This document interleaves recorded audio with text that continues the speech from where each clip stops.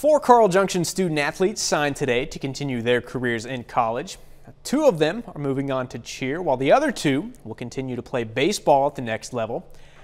Maggie Brown and Jade Smith signed to continue their cheer careers today. Brown at Pittsburgh State and Smith at Southwest Baptist. On the baseball side, these 2 can play. Carson Johnson signs to Ottawa University in Kansas, while Noah Southern is headed to Oklahoma to play for the NEO Golden Norsemen. It means a lot. I've worked really hard for what I want, and I've came to that point, so it's a big relief. I've been waiting a long time to do this, just kind of putting dreams into reality now. Yeah. Both my parents went to college there. My brother goes to college there, so going to the games and just watching them cheer was so exciting to watch, and so I can't be a part, wait to be a part of that.